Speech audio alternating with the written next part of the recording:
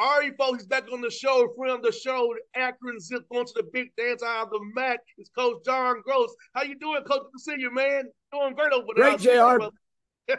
Great to see you, man. I haven't gotten much sleep the last few days, but other than that, I'm doing well.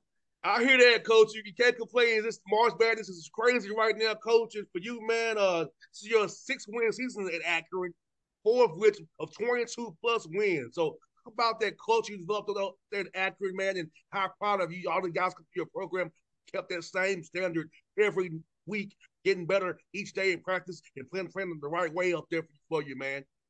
No, it's been unbelievable, JR, especially the last 5-year window. And, you know, it's the best part of it is you start hearing from those guys that played 5 years ago that won the first championship in 2020. And I still think about those guys a lot because we were the #1 seed, won the regular season by 2 games outright, tied the regular season wins record at Akron, and those guys didn't get a chance to play in that tournament because of COVID.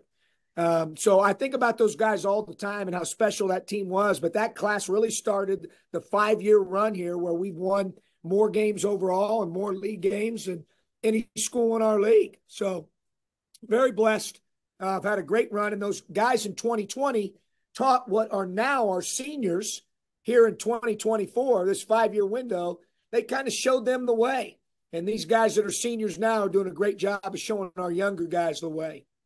And, Coach, I really love how your team responded to adversity. It's a tough end of the season, but your guys didn't quit, they didn't fold. And talk about knowing that your guys had the right mindset, despite some adversity, to come back and bounce back and come and beat a Miami team, come and beat Ohio, come and beat tough team coached by Cindy down there at Kent State. So, about your team's resolve, Coach, come back that hard end of the year, man. Yeah, no, their mental toughness is exceptional, and we needed that because you're right. The last week was a rough one in the regular season for us, and I think, JR, what happened, and Greg Tribble said this, you know, as much as I tell them not to get on social media and stay off Twitter and all those different modalities, they do it. And, of course, they were reading what people were saying, you know, the way that last week went. And I think it motivated them, put a little bit of chip on their shoulder heading into Cleveland. You know what, Coach? What's good about that, Coach, is like, I know when you win as much as you won, guys sometimes develop complacency or bad habits. To get there to get in the film room on the practice court, to coach them hard, kind of reset, refocus as we get into where it counts in Cleveland. Talk about that aspect, be able to coach your team a little bit harder because you wasn't winning. Because knowing you win, sometimes you can't coach hard as you want to. Be able to really lock in and refocus that mindset to play the right way, have that winning mindset. No, there's no question, JR. I think, you know, obviously we didn't want to lose either of those games that last week of the regular season. Do I think that helped us kind of recalibrate and get refocused heading into Cleveland? I do. I thought that was the one benefit of it now looking back on it. And I thought our guys played with a sense of urgency in Cleveland and a little bit more detail. And then obviously we got a lot of seniors. And those guys, I felt like, especially in that second half semifinal against Ohio, really took on a refuse to lose disposition. 100%, Coach. And talk about that in today's game of how having seniors who don't know how to play, who know how to handle adversity, and know how just to say, hey, calm down. Let's not let the game play us, and let us play that game, having shot maturity, game maturity, and not getting flustered by pressure of trying to win or go home. No question. And I thought that we did a good job of just taking it one day at a time, trying to get 1-0. Then once we got past the quarterfinals, try to go 1-0 again. And I thought our guys did a really good job of embracing that and showed, like you said here at the outset, exceptional mental toughness because we were down in all 3 games, had to come from behind in all 3 situations and, you know, give our guys a lot of credit for their resolve. No doubt, Coach. I feel like, you know, that's a big thing about it. One thing never left you was your defense. And I know how defense is so important to win games. Discuss about y'all, make sure you guys know in possessions with rebounds. Let's not commit crazy fouls. Let's be solid. Just be solid. We can definitely get back just in a time when not get so caught up in score, but possession by possession, get back to where we want to be. No question. Our defense has been our staple all year. We've been #1 in the league defensively from really start to finish. And our guys know, and we've got great leadership in the locker room. You know, we played one of the worst offensive halves that we've had here in my 7 years in the first half in the semifinal. We had 16 points, 13 turnovers. And I've got Greg Tribble in the locker room saying, guys, we're in this game and we're going to win this thing because of our defense. That's why we're still in the game. Our offense will be better in the second half, but let's defend in the second half like we did in the first half. And if we do that, we're going to be in great shape. That allows you to be consistent. We believe that if you defend and rebound and take care of the ball, regardless of shot making, you're going to have a chance to win most nights. And that's kind of been our staple. And coach, watching you throughout the tournament, man, your own ball defense, guys getting in front of the ball, not getting blown by.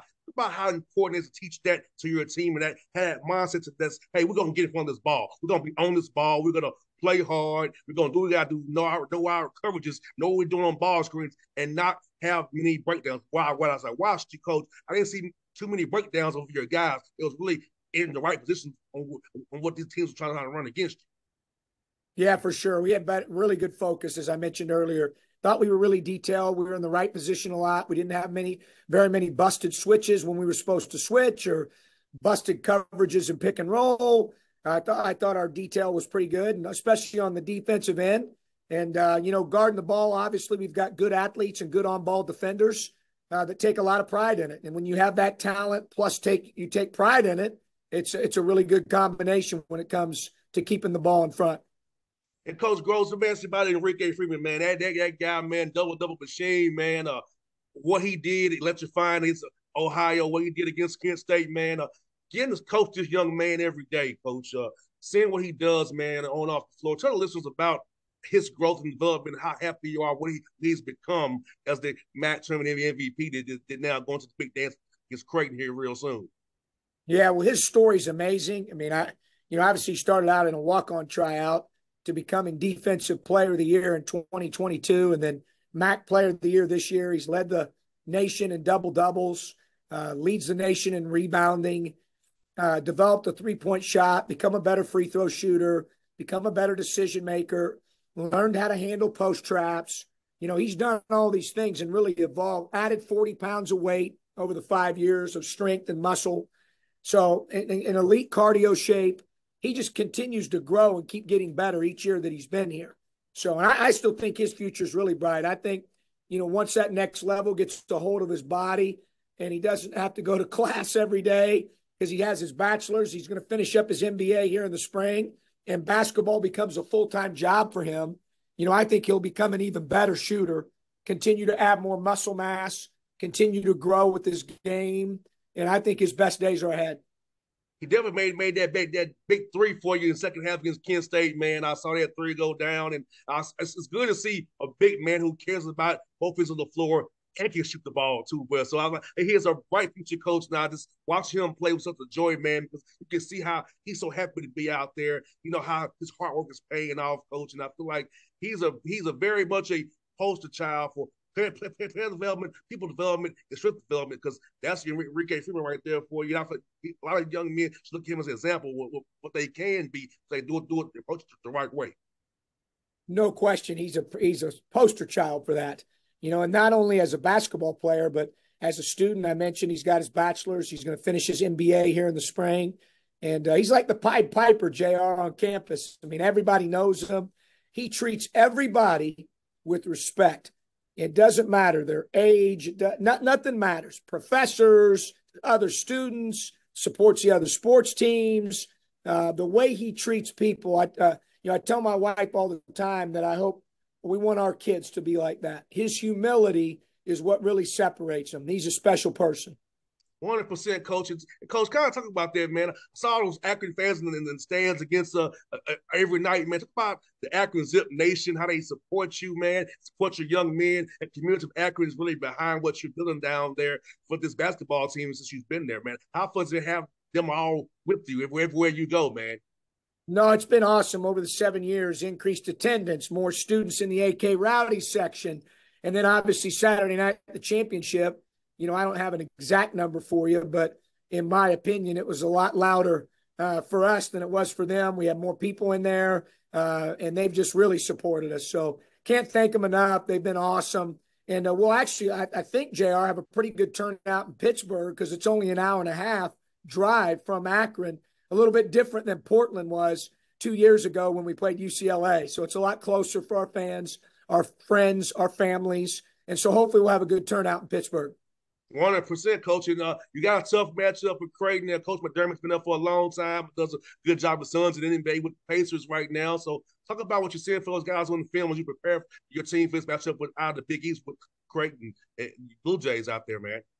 Yeah, they're really good, JR, obviously. They're top 25 in defense and offense nationally. They play both ends. Greg does a great job of coaching them. They run great offense. They run great sets. They have good movement when they flow, good body movement, player movement, puts his players in position to be successful. Shireman's a terrific offensive player. They've got great, very versatile. That's 6'6" as a guard. And then they got great shooting around all that. And then Kalkbrenner's unreal. I mean, he's 3-time Big East Defensive Player of the Year. So when I started thinking about this deal, I thought, man, there can't be too many guys that have done that. So we looked it up yesterday, and the other two that have done it are Patrick Ewing and Alonzo Mourning. So I'm like, holy cow, that's pretty good company. So he's terrific defensively at 7'1", 270, and is really kind of the pillar of their defense. They're good, really well coached. Well, looking forward to the matchup because I know both of you, Coach McDermott, love defense. Look forward to a lot of great possessions, man. Defensively, going to see come down who executes the best as always, Coach. And I'll be definitely cheering for you as always, man. It's good to talk to you, man, again. And I hope you make a good run, Coach. We're talking again next week, man. I appreciate it, JR. It's always a pleasure to be on, and appreciate the request. And it's great seeing you. See you. Same here, Coach. I always love it, man. ATL, baby. Let's go Cavs too, man. I love it. All right, Thanks, Coach. JR. I'll see you, buddy. Take care, man. All right.